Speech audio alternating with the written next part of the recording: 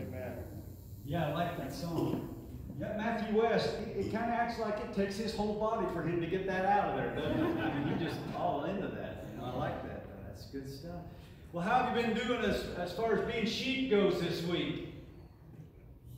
You've been thinking about being a sheep? We've looked at some scriptures of late. It says, all we like sheep have gone astray. You say that's the problem. Sometimes in being sheep, we get off track, don't we? And the trouble is when we get off track, according to the Proverbs, there is a way which seems right to a man, but its end is the way of death.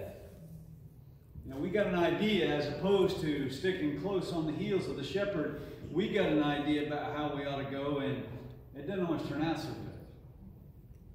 And as a result, sometimes we can get ourselves in a mess.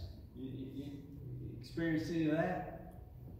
I had Ken do a little research. We're going to start with some visual elements that will help us think about before and afters. I don't know if anybody here, Rock, can you get any idea what year this one is? 57. There's somebody, yeah, okay, 57. Now there's distinctive features that would tell you that, right? And between a 55 or a 58 or different things. And I knew some of you guys would know. I've been around guys, but boy, oh boy, this poor old thing here over the before, that's just a mess. There's been some neglect. There's been some abuse. But then somebody with some skill got a hold of that, right? Here's another one. There's a song out there these days, it's a little older now, says, I got a couple dents in my fender and a rip in my jeans, you know. Well, that poor old Jeep at the top, you know, man, transformation. I don't know about that. I'm not even sure you could get that Jeep into that shape. I just say, you know, I'm not completely sure of that. But I've seen some of those happen before. You go from that old thing that they may have found sitting out in a fence row or buried in the back of a barn someplace, and the next thing you know, it's parade ready, right? Or a house. Lots of DIY examples on TV these days about how they'll find some dilapidated old beat up before and turn it into something really nice before they're all done with it. And sometimes I'm thinking, man, just give that dude a match or a little plunger of dynamite and start over would be better, you know? But you get them in the right hands and they can work wonderful transformations. Now, obviously, we're not talking about cars, even 57s or Jeeps or trucks or, boy, that's a pretty nice before and after. And that's really not what we're concerned, but the before and after I really want you thinking about this morning. I'm not even sure we could get up here on this screen, but you can get it into your mind's eye, if you would. I want you to think about the condition of your soul. And on that old beat up, abused, neglected spectrum at one end, when it looked like our before pictures, to the after end where it's bright and shiny and polished and wow shape, where would you fix your soul on that continuum this morning between the before and after? That's what we want to talk about this morning, and we're going to do it from Psalm 23.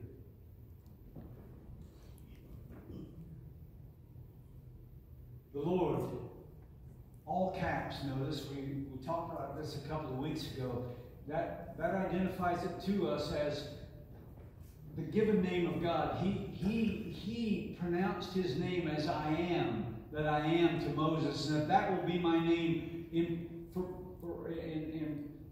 moving forward. That's how I will be known. Yahweh, we call it. The Lord is my shepherd. I will not be in need. I'll have everything I need because he is my shepherd. Now it's going to require some faith, right? Some trust that he's going to let me lie down in green pastures. He's going to lead me beside quiet waters. He'll restore my soul. For the first time now here in our series, he sort of is going to begin to venture out just a bit away from that notion of the sheep imagery. He guides me in the paths of righteousness for his name's sake. Even though I walk through the valley of the shadow of death, I fear no evil, for you are with me. Your rod and your staff, They comfort me. You prepare a table before me in the presence of my enemies. You've anointed my head with oil. My cup overflows. Surely goodness and faithfulness or mercy will follow me all the days of my life. And my dwelling will be in the house of the Lord forever. Psalm 23. The danger is that it is so familiar to us that we've squeezed the impact right out of it. We're working to linger long in it so that He can fill it back up for us. Let's pray and ask Him to do that for us this morning. Father, we are thankful for the inspiration of your Spirit so long ago in the heart and mind of David to pen the words of this precious psalm. Lord, the problem we have is we can get so familiar with it that we don't even hear what it is that we're saying or singing any longer. And so I pray this morning, Holy Spirit, that you will teach us, that you will open our ears and our eyes and our hearts, and that you will make sure that you get everything through to us that we need this morning. And especially as it has to do with the condition of our souls and where we land in terms of their shape. Are we all beat up, buried in a barn someplace, or stashed on a fence row and forgotten, or are we sober and ready to reflect your glory so that people see you in us? Give us the courage to be honest enough with ourselves, to get ourselves plotted on that continuum today, and to come to you, Jesus, our great shepherd, for that which only you can do. Restoration. In Jesus' name, amen. He restores my soul. When we think about that word restore, we often go to those before and afters. We find something all worn out and beat up and abused and forgotten and left for worthless, and then put back into prime mint condition. Restoration. And I think that's all in that word, as they would have heard it.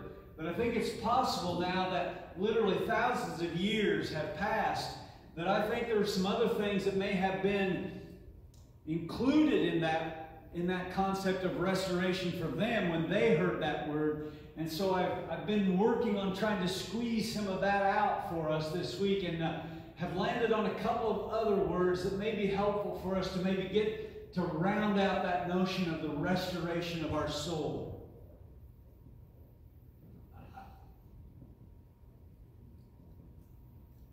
I'm gonna do it a little different than I did at the early service. I never know for sure how it's going to come out, but I want to see if I can't help us get a grasp, get some handles on that notion of soul first.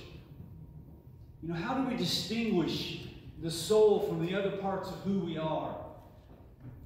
Sometimes soul and spirit and heart and mind and the intellect and the emotions in the biblical data, that sort of almost seems to run interchangeably, and you can't always tweak it out exactly. For me, some working order of things at this point, the best I can tell you right now is this, that I tend to approach it in this way, that I differentiate between the animate and the inanimate parts of who I am, the physical and the spiritual parts of who I am. And so when I think about the animate, my body, you know, the earth suit that God has given us, that we are able to function on this earth with this body, and as long as it's still operational, we're good to go, yes? When it ceases to be operational, our time here is kaput. We're out of here. So there's that part of us, the physical, our bodies, the animate. But then there's the inanimate, the unseen. And that's where I think rests this whole notion of what the Bible will use words like our heart and our spirit, our mind, our emotions. That spiritual being of us that we know is very real, and it's in here, but it's not the same as this. There is that inanimate part of us as well. But at this point, the best grasp I have is how then does the soul connect with that? I'm gonna define the soul for us as that part of us that God put within us. It is the capacity to experience relationship with Him that distinguishes us from all of the other created animate life forms out there. You know, as much as you love your dogs and your cats and your critters and all that, I'm going to tell you, there's no soul there. No capacity for a relationship with God. Adam and Eve had one from the very beginning. Let's go to Genesis chapter 2, verse 7. Then the Lord God formed the man of dust from the ground and breathed into his nostrils the breath of life, and the man became a living person. Person there is the same word in Psalm 23 that we translate soul. Nephesh. When God breathed into him the breath of life, man became a living soul. Full-blown capacity and capability to know God in a relationship with Him. And they had that and they experienced that life with Him until they crossed that one line that God gave them. Of all the trees of the garden you may freely eat, but the tree of the knowledge of good and evil you shall not eat. From the day you eat of it, you will surely die. But they ate that fruit, and this touchable, tangible body continued to live. They still had intellect, emotion, spirit. They still had all that. But I'm going to contend with you, what died was their soul. Their relationship with God was obliterated. They were separated from Him by their sin, by their disobedience. It was no longer present. Now the capacity was still there. They still had a soul, but it laid dead within them. And had it not been for the love of God that prompted a plan that would bring Jesus to this earth to suffer and die in our place, to pay the penalty of sin. The wages of sin is death. The holiness of God must be satisfied. And so Jesus came, the God-man who had life to give. He had life and He could die as both God and man. And He came and He did. And He gave us the opportunity to be, listen, the opportunity to be born again. That part of you that was designed for the relationship with God that lies dead within you, when you place your faith in Christ, when you entrust your eternal destiny to Him in His death and resurrection, then we are, as the Scripture says, born again. It's a decision we each have to make. I can't make it for you. You decide that you want that part of you to be alive again, that you want that relationship with God. He will not impose that upon us. He simply makes it available to us as a gift of His grace. And when we place our faith in Christ, life is there again. And we begin that journey of knowing Him that we will experience all the way through this earthly life and will not know in its fullness until we finally are with Him. In the meantime, we are tenders of our souls. We tend our souls. Sometimes we invest adequately and appropriately, and it seems as if our soul and our relationship with God that we experience there is vibrant and alive, and sometimes not so much. And we find ourselves in need of the shepherd's restoration of our soul. We find ourselves in the very beginning with an old beat up, before picture. He's got big plans. There were a couple of additional words as I studied that Hebrew word for restore there this week that sort of helped me get my arms around the concept. when they would have heard this word restore that was used here, there were a couple of other words that could have very much been a part of their mind. One was refresh. Another was repair. And as I sat this week and thought about those notions of God, of our shepherd restoring our soul, that sometimes my soul feels a little parched. How about yours? Man, it needs refreshed. Feels a little famished. Feels as if it's dried up a little around the edges.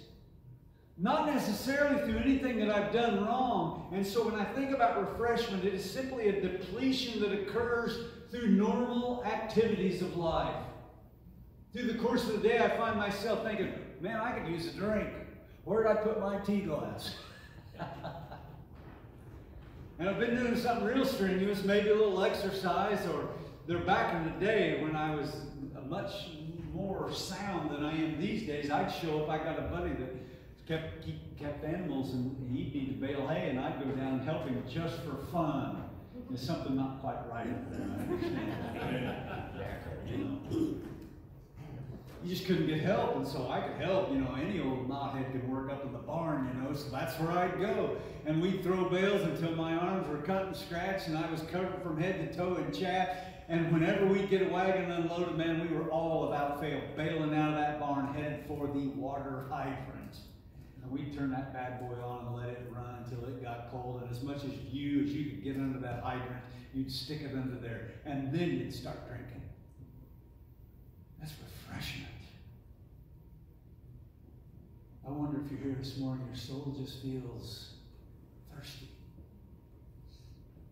The shepherd would be happy to refresh your soul. He has what you need for you just to swell up again with everything that you need. To sit down to a good meal when you're just famished and you eat and you can just feel life returning to your body again. That's what the shepherd can do for your soul. Sometimes we just need him to refresh us. But listen, here's another important word. In order for him to do that, it's going to require proximity. You're going to have to get up next to him. You're going to have to get close. Can't settle for just knowing about him. You're going to have to lean in and welcome that refreshment that only he can provide. Refreshment, I think, is a subset of that notion, that imagery of restoration that we saw on the screen a bit ago. But sometimes it's more like repair. That our soul needs some repair. That's a depletion that comes as a result of neglect or abuse. It's not depletion that's come just from doing life, but rather you've been careless and you've neglected your soul. You've given yourself to other things that are not worthy of your soul's investment, and as a result you've neglected them. You've pushed so long, for so hard, chasing after something that you were sure was what you needed, and now you need repair. Neglected your soul. You have not tended it. Did a wedding yesterday for my nephew, and I made sure he understand. Listen, dude, marriage is not like the auto steer on the tractor. You don't get in there and just hit the resume button and go on about something else till you get to the end and give it a little attention. You got to commit to this and make it work, buddy. So too your soul care. You can't get away with just neglecting it. It needs your attention. Your relationship with Jesus requires your attention. He's not going to impose that on you, because if you work hard to convince him you're not all that concerned about a relationship with him, he'll say, well, okay, sheep, wander away, and I'll be here when you're ready to come back, and I'll refresh your soul. I'll repair your soul that has happened as a result of neglect. But sometimes we need repair because there has been abuse. Somebody has hurt us. Somebody has taken advantage of us. sometimes with very evil intentions, you know? They just mean and nasty, and they just cut a rut right through your soul. The shepherd can repair that if you come in contact with that kind of abuse. Sometimes it's not even with ill will that they abuse us. It's just common everyday selfishness that we come in contact with people and they just hurt us. You know? The shepherd says, I will repair that hurt in your soul, that wound that you carry. And sometimes we just want to slough it off and not even acknowledge, oh, it's not that big a deal. It didn't really hurt. No, don't worry about that. You know, and then you're left with scar tissue that just the right set of circumstances, it gets poked and yikes, that still hurts. Shepherd knows all about that. And he'll be happy to repair that wound in your soul. If you'll just give him opportunity to do so, he will be delighted. He'll be delighted to do that for you. You haven't forgot about that continuum of the before and after, have you? Have you taken a risk to get your soul charted on that continuum somewhere?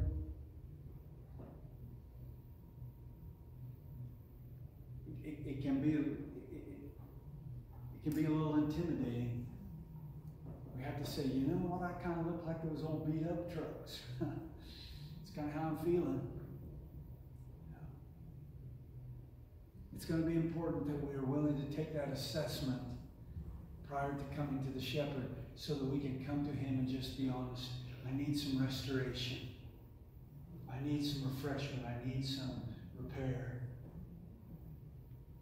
And when we do, when we come to him with that, there's one thing that I think will be vitally important for us to acknowledge, and we're going to find that referred to in 2 Corinthians chapter 4. Therefore, Paul says with great confidence, we do not lose heart.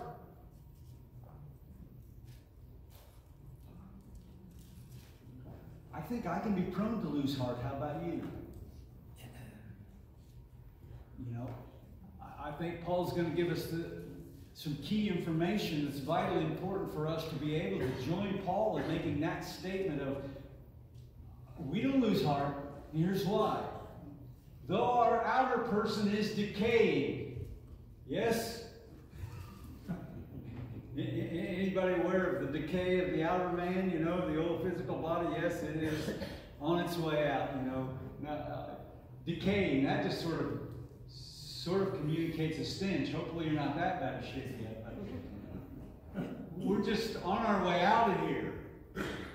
Yet, in the middle of all that nastiness, our inner person, our soul is being renewed day by day. You see, there's the perspective of the kingdom.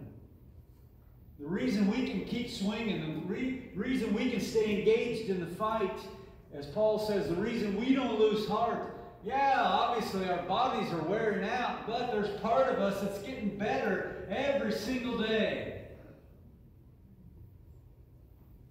Thanks to the restoration of the shepherd upon our souls. Yes, he says, for our momentary light affliction. That's the stuff going on here and now. It is producing for us an eternal weight of glory far beyond all comparison. While we look not at the things which are seen, but at the things which are not seen. For the things which are seen are temporal, but the things which are not seen are eternal. One of the key realizations as he brings restoration to our soul, as he refreshes and repairs us, is he will increasingly begin to shift our attention away from the stuff that we're dealing with now to the stuff that's coming. And how much better it will be when the fullness of all that finally arrives. That's why we don't lose heart. We know the best is yet to come. And in the meantime, we continue to look to and follow the shepherd.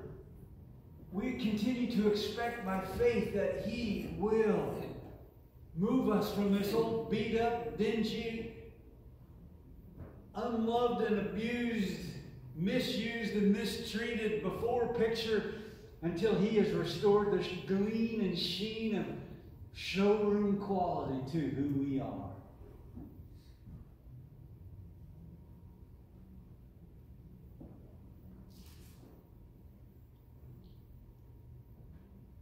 He restores my soul. He leads me in paths of righteousness.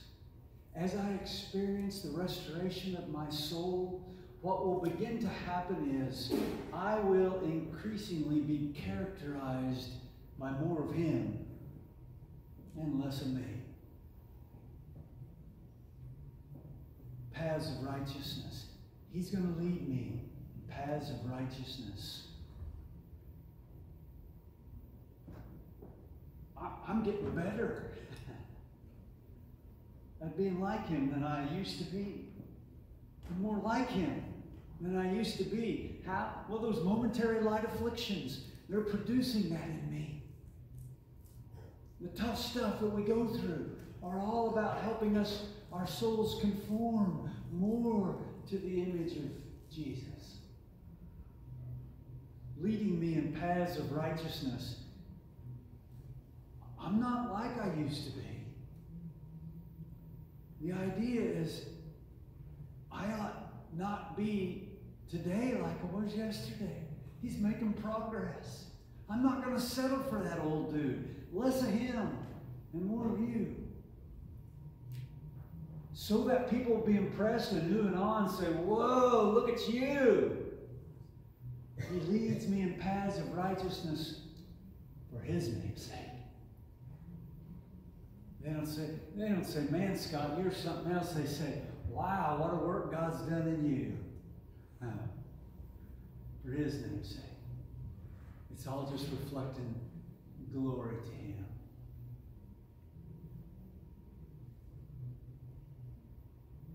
He restores my soul. Proximity is required for me to get for my soul the refreshment and the repair I need. I need it daily. I need to lean into him. I need to consistently communicate from my heart to his. My relationship with him matters more to me than anything else. And I'm willing to demonstrate that by the way I live my life. By the rhythms that I build into my life to give him access to who I am so that he can tinker. He says, hey man, we got some Bondo back here. It don't look right. That's gotta go. You know, that's just not gonna do. And look at this scratch back over here. No, that's gonna. And hopefully he's beyond replacing body parts at this point. I get very much more of that. To put those rhythms of relationship into place on a regular basis in my walk with him, so it's just more of him shining through all the time. He leads me in paths of righteousness for his name's sake.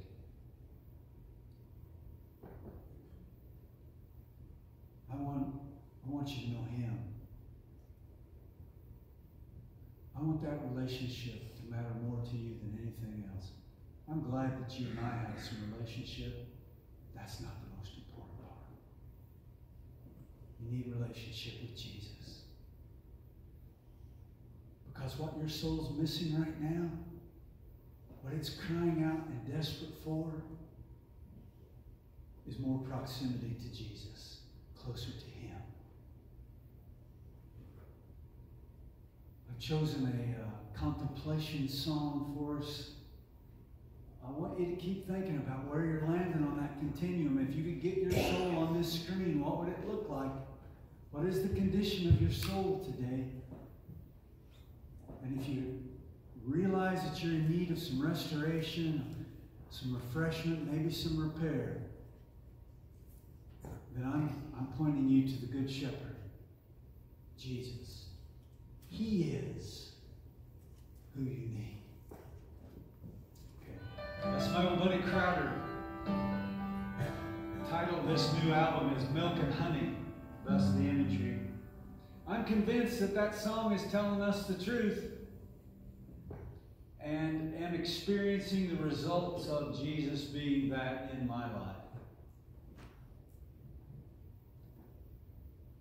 But I would acknowledge that maybe you aren't yet convinced.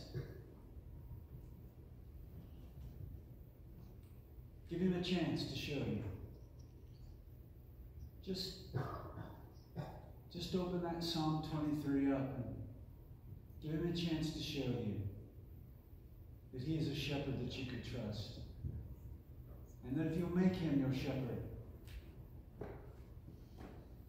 you'll have everything you need, including restoration of your soul and paths of righteousness to walk in for his name's sake, his glory. He is. He is.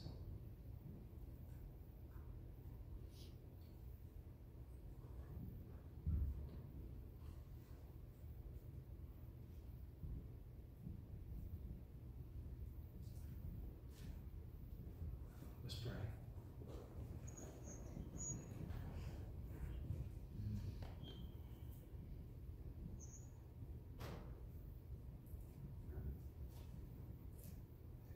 Jesus, thank you that you have everything we need.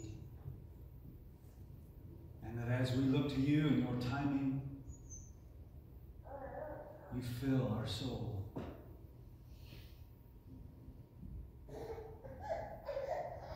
May we walk in faith and believe that to be true.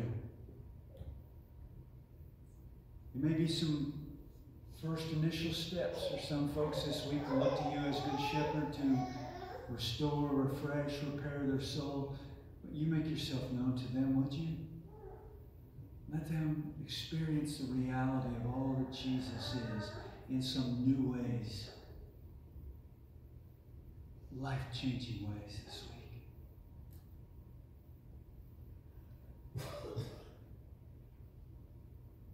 The world needs to see Jesus.